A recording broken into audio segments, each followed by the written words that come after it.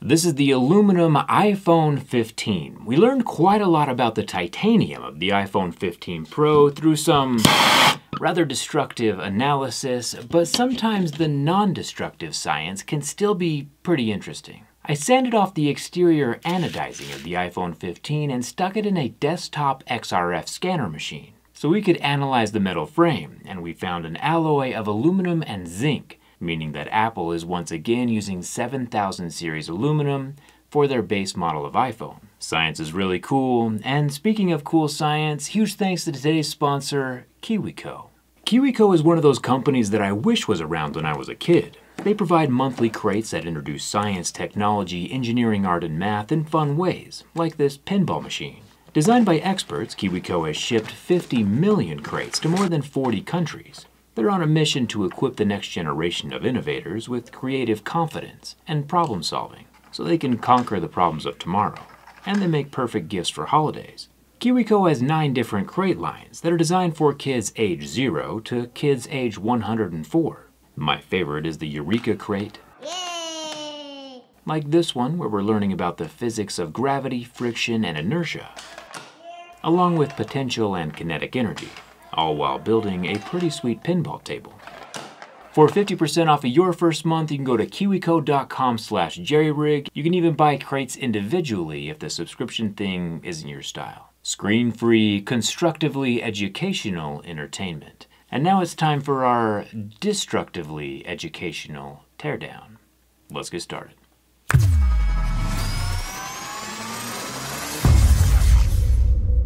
Even though Apple has made this new iPhone lineup more repairable, both the 15s and the 15 Pros, they're still very difficult to get inside.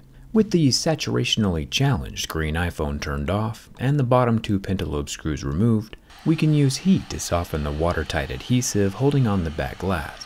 Once the phone reaches about 5,000 or 6,000 degrees Kelvin, a super strong suction cup can lift up on the glass, allowing the adhesive to be sliced away for a few seconds. After that, the reheating process begins again. This would be a far easier task performed inside an active volcano. I do like how Apple has placed the rear glass bracket right in front of the fragile ribbon cable, so as the cutting of the adhesive is performed, it is far less likely to damage the ribbon. Thumbs up for that. I'm an absolute huge fan of Apple's new repairable design. This repairable design, however, is only designed to be repairable by Apple themselves, since each repairable component, including this back glass for some reason, is still software locked to the motherboard. But hey, we are making progress with the right to repair movement. Interesting to see that the bottom 2 pentalobe screws are able to secure the back glass panel by stabbing far through the frame into the little metal brackets on the glass. These little engineering details are incredible. Hit that subscribe button if you like seeing the insides of technology. I'll switch to our second screwdriver bit to remove 2 tri-point screws over the battery ribbon. It's got the plus and minus etched into the top and can be popped off like a little Lego. There's another metal bracket held down with a singular tri-point screw, and if you slide the bracket down, it comes off a lot easier. I'll unplug the rest of the back glass panel with its copper wireless charging pad in the center. At the moment, Apple charges $169 to replace this whole component. You can, of course, buy imitation glass panels for like 20 bucks off of Amazon or eBay, but if I'm being totally honest, a glass-only panel is not worth the effort. It's nearly impossible for a first-timer to reuse Apple's original metal frame, and I just don't have all that much confidence in your abilities. The rectangular Taptic engine has 3 screws holding it in place, and this guy uses 100% recycled tungsten. The lower loudspeaker has 5 screws, and again, Apple does not appear to have a window for foam balls like we see on most Android phones.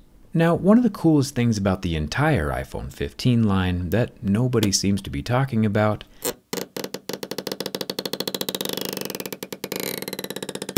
is that each and every one of these batteries is using 100% recycled cobalt, which is a pretty big deal.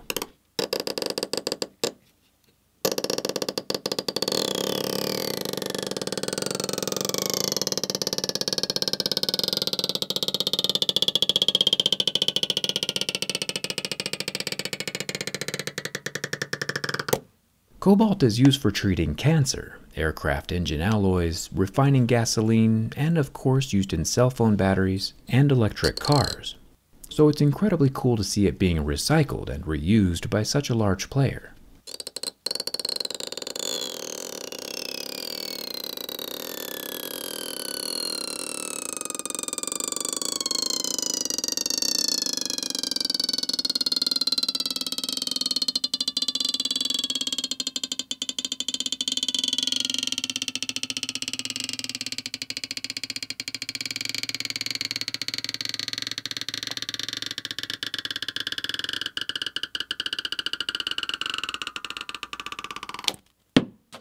Nice. Still says trained technician serviceable only and is 3,349 milliamp hours. The metal frame on the inside is the same piece of 75% recycled 7000 series aluminum that we see on the outside. Very different from the iPhone 15 Pro design, which has aluminum on the inside and titanium exoskeleton on the outside. There are quite a few more ribbon cables and a couple more screws holding down metal brackets over the top of them. Then we have the front-facing dot projector, Face ID, and 12 megapixel selfie camera that all come out attached to the same unit. This does not have OIS. There is an interesting little box that sits just below the motherboard. This is where the SIM card tray should be. This box is just a placeholder, a space filler, since outside the USA the iPhone variants do still have physical SIM cards. The upper loudspeaker comes out next, using a combination of Phillips and tri-point screws, and also doesn't look to have any foam balls inside. The motherboard has 5 standoff screws holding it in place, which when removed allows the motherboard to rotate up and out of the frame, exposing 2 ribbons on the backside. These are where the 6.1-inch Super Retina display connects with the phone. The front screen gets removed the same way the back screen gets removed, and costs $279 from Apple to fix. It's also a good time to note that this double-stacked motherboard uses 100% recycled copper, gold, and tin.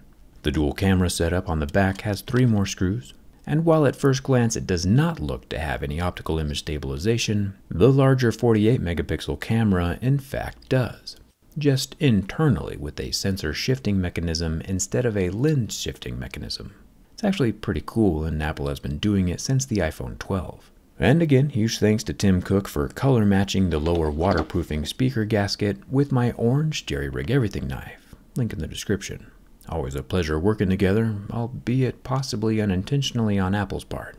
I've been a pretty loyal Android user for the past 13 years, but I have decided to give Apple a valid shot, and I'll be using the iPhone 15 Pro for the next few months, with as open of a mind as I could possibly have.